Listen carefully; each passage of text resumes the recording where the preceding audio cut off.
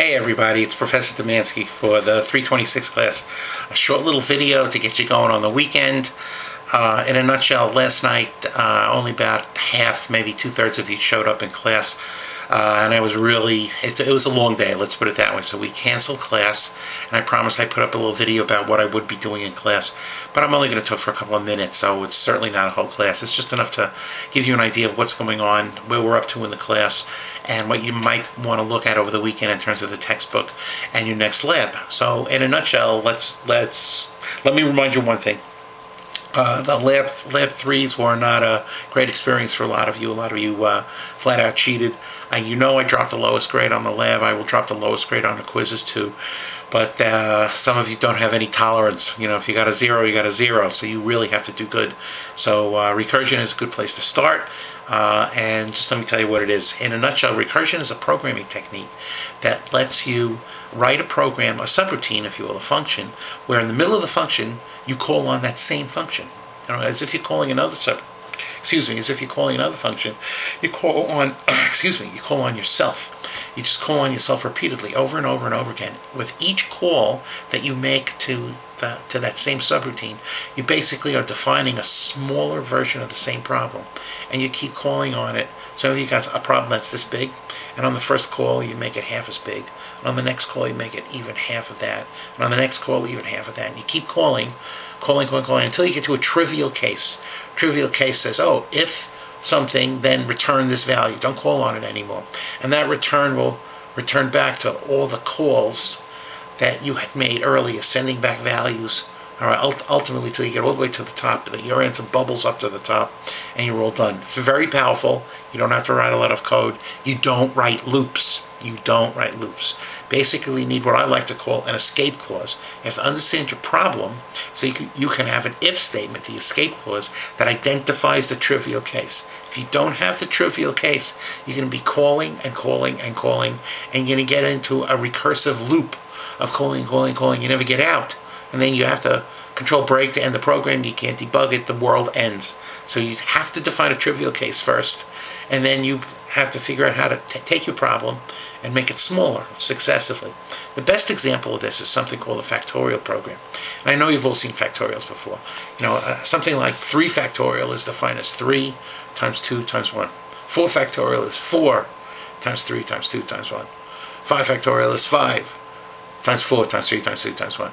Basically, the factorial function is defined as factorial of n is really n times n minus 1 factorial.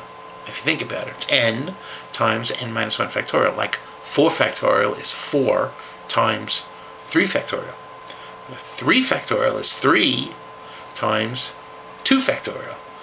2 factorial is 2 times 1 factorial. But 1 factorial is a trivial case. It's 1 times 1.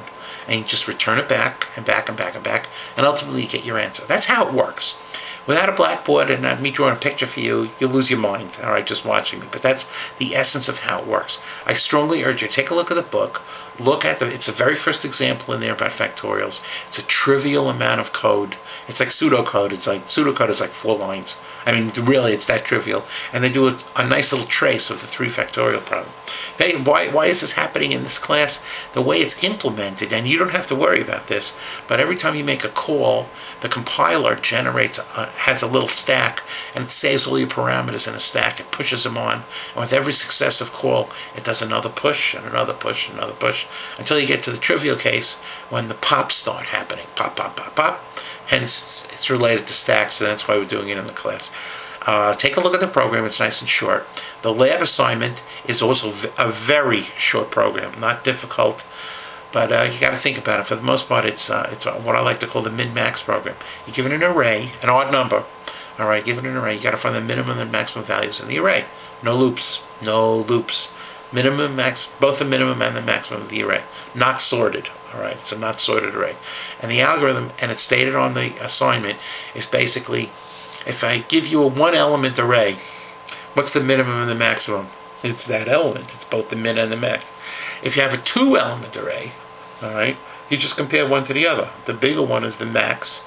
The smaller one's the min. These are trivial cases. But if you have anything but a 1-element or a 2-element array, then you have the case where you can split the problem in half. And basically, it's really saying, if you have a non-trivial case, take the whole array, split it into two small problems. The problem where you find the minimum and the maximum of the first half of the array, and then once you get those answers, save them, and then find the minimum and maximum of the bottom half of the array. Once you get those answers, save them. Then compare the max of there to the max of here, and the min of there to the min of here. You'll get a winner and a loser, if you will, a big maximum and a big minimum, and you're done. All right, sounds easy. All right, I'll go over all of it in class, but don't go crazy. It should be pretty straightforward. And take a look at the book. The book has a million examples. Something called Ackermann's function, greatest common denominator. The Taras-Harnoy is a very classic problem. I hope to bring in a prop to demonstrate that in class if I can figure out who stole it last. It should be okay. It's a nice, well-defined topic. Well done in the book. Don't worry. It's not the end of the world. And that's it. So I hope you take this to heart. Make a little time over the weekend. Just look at the one example if that's all you can do. It'll only take you a little bit of time. And I hope this wasn't too painful for you. All right? Hope to see you all in class on Tuesday. The next lab is due April, not the 15th as posted on the website, but the 17th. That's the last day we meet before the Easter break. Okay? Or the spring break, I should say. That's April 17th. I'll change it on the website anyway.